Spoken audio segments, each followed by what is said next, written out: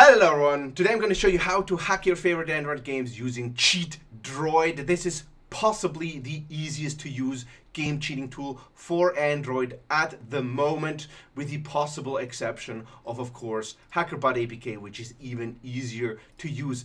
Download link for Cheat Droid as always in the description down below. While you're there, don't forget to leave a like on the video to boost us in the algorithm. Leave a comment if you have any questions and subscribe if you want to learn more about game cheating and game cheating apps, especially on Android. Now, Cheat Droid, how does it work? What are we gonna do? Well, it basically is a simple memory editor. It allows you to modify temporary game data. We're gonna hack this game right here. It's basically a get hit by a bus simulator, and we have 142 gold, as you can see, or coins, and we're gonna change that using Cheat Droid. Now, let's just go to Cheat Droid. In order to download and install it, of course, links down below in the description. Just go to Cheatware or Google Cheat Droid and download it over there. Enable unknown sources. As always with these game cheating tools, they're not on the App Store, so you need to allow unknown sources to actually properly install it. Now, by default, this will only work using a root, but it can be run without a root as well if you're using a virtualization app such as Virtual Space, for example. But in this example, we're just going to use it straight out with root enabled on Nox.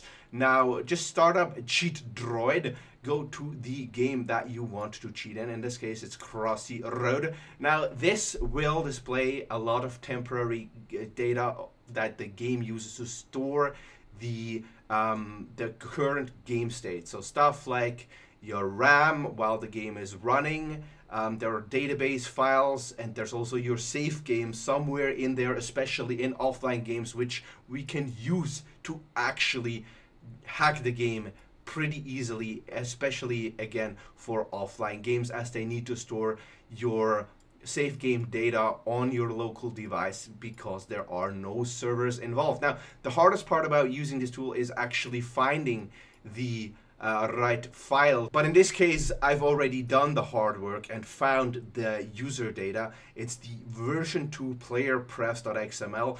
The way you identify potentially useful files to modify is search for stuff like save state, game state, player preferences, player data, user data, and you might be able to find your game state, which you will then be able to edit. Now, it asks us to terminate the app while we're doing this, so we're going to do this, and now we are able to modify this file. Now, these are all the variables and game variables contained in this file. And as you can see, device coins is 142, just like in game. We can just simply change that to 999,999,999, save, and now we should have near unlimited money in game. Let's just save that. And that is one of the great things about Cheat Droid. It is very comprehensive. If you need to close the app, it will tell you. If you need to do anything, it will always tell you, whereas other similar apps will not do that. So let's just quit out of Cheat Droid at this point and go back into the game. Hipster whale. And as you can see, we have unlimited money. We still get hit by buses, of course, when we play it, because I don't have any actual skill. But as you can see, unlimited money works absolutely using this app. Now, disclaimer, of course, as always, this is a pretty hard to use app if you don't have a tutorial to follow. Okay, so that is very important to note. If you just simply try to hack any old game out there, you might not at first succeed. It might not always be as easy as simply checking out a few files and then and by the way, there are ads in this. That's kind of one of the big downsides of this app. But anyways, so it's going to be a tedious process of looking through all these files, looking for ones that could potentially house some kind of player save file or some relevant data that you might be able to profit from changing, and then trying and failing and trying and failing. So it's not an easy fix. If you want an easy fix instead, what I would of course recommend you do is head over to hackerbot.net. If you want to go to Hackerbot, just Google Hackerbot, go to hackerbot.net, where you will find the Hack Finder. That is a tool that will allow you to find legitimate cheats and mods, modded APKs, scripts for Game Guardian, and different kinds of cheats for any Android game, any iOS game, and other games out there. It will generally be easier, and you will also find tutorials, and that's the most important thing. You'll find tutorials that will show you how to use tools like Cheat Droid to cheat in the games that you're actually looking to cheat in, so you don't actually have to find your own technique to do that, because it might take many hours, if it is even possible on a certain game.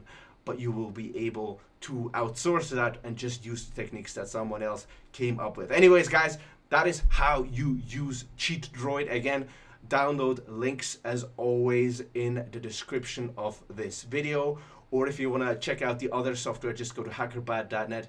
By Googling Hackerbot, go to software, go to Android, and you'll find the best game cheating tools for Android at this point. APK Editor, Hackerbot, Game Guardian, Hack App Data, and of course Cheat Droid. And you'll find all the download links over there as well. Thanks you guys for watching. Again, if you have any questions, post them down in the comments. Like the video for the algorithm, and subscribe if you want more game cheating content. Thanks you guys for watching, and I'll see you guys next time.